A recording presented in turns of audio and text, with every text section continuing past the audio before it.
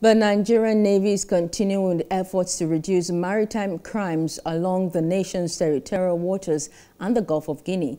This is in line with Exercise Grand African Nemo 2021 recently flagged off by the Navy. Our correspondent Jesse Esse has details.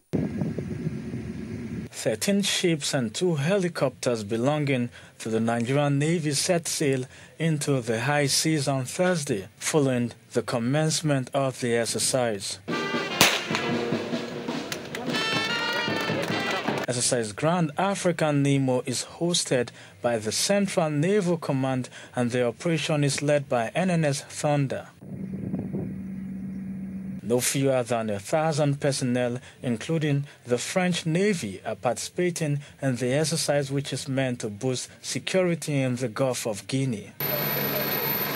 The flag officer commanding Central Naval Command, Rear Admiral Obi Egbuchulam, highlights the importance of the exercise. It is very important considering the multinational nature of maritime crimes for exercises such as Exercise Grand African Nemo, which serve as viable platforms for multinational and multi-agency collaboration in the fight against these maritime crimes and in ensuring security of the maritime environment overall, particularly in our sub-region.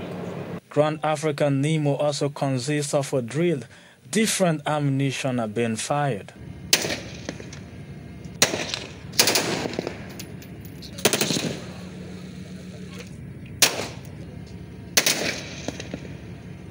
The flag officer describes maritime crimes as transnational, hence the need for multi-agency collaboration. Maritime crimes are transnational in nature, and you will recall that last year, a piracy incident that occurred in Ivorian waters, the pirates were arrested here in our waters. It involved a Chinese vessel.